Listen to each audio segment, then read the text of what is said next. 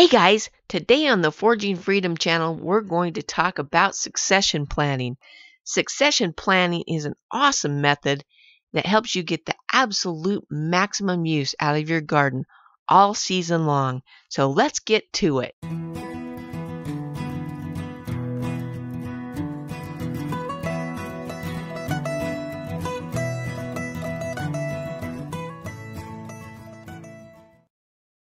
Hey Freedom Forgers, it's Patriot Gal.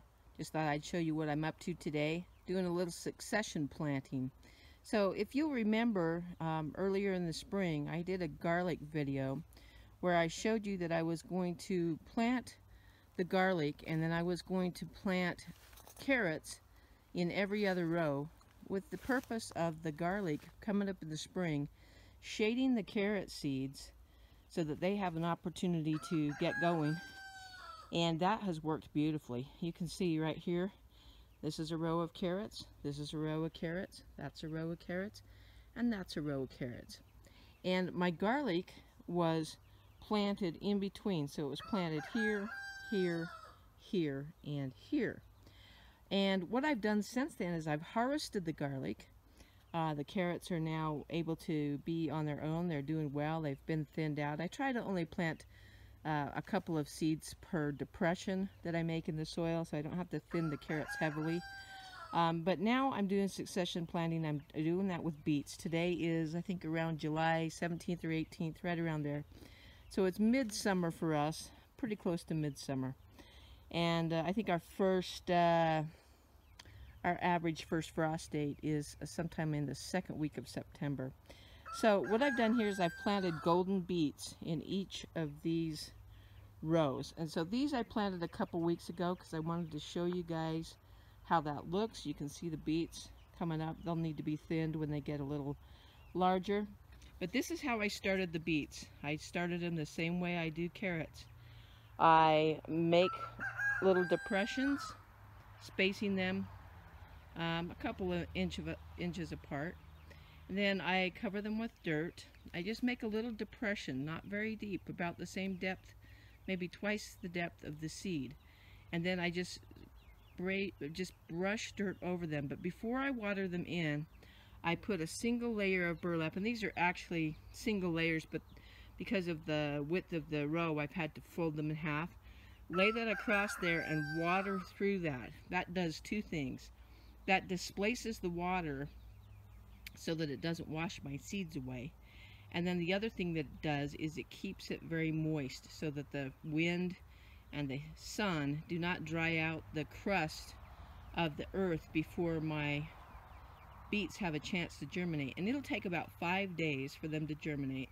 Once they've germinated, I'll take the burlap off, water them well, and then I may put the burlap, just brace it up with something and put the burlap over top of it as a shade cloth, but not right on the ground. I'll probably use this grid right here that I use for everything else.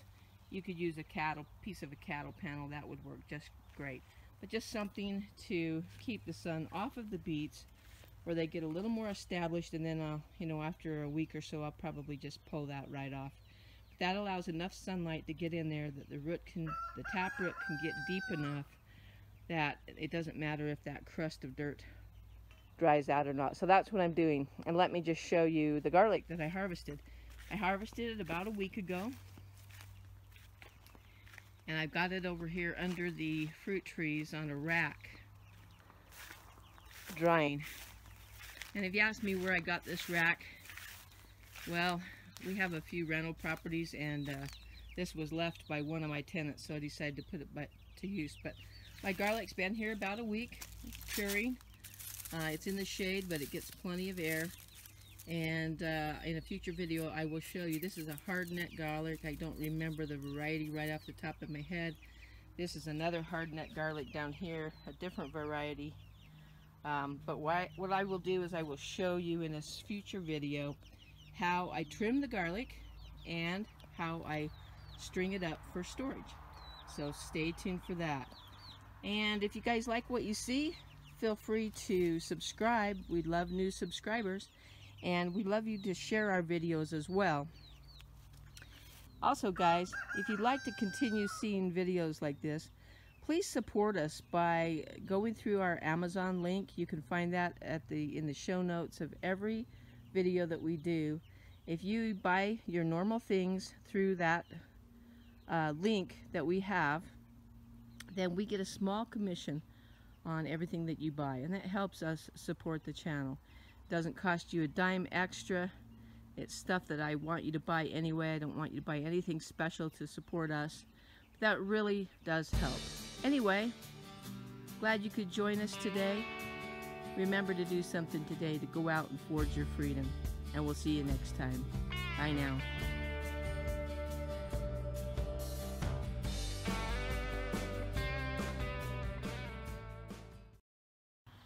One thing I wanted to mention to you guys that I think is really important is that these beets that I've been growing this year, some I planted this spring, and there's a video of that, I believe, and these ones that I'm growing here, these are all from seed that I saved.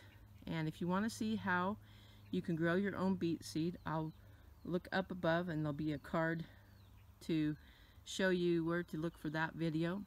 But it's just really a satisfying feeling to know that you grow the seed yourself. And do I do it because seeds are so expensive, or because I save such a great amount of money? No, I don't. I do it for two reasons. One, the seeds are regionally adapted to my area. So every time I save seeds for my best and most beautiful crop, I get seeds that work well in my area. The other reason is just for sheer self-sufficiency.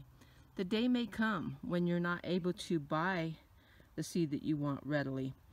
It may be a quality of seed that you don't want to grow.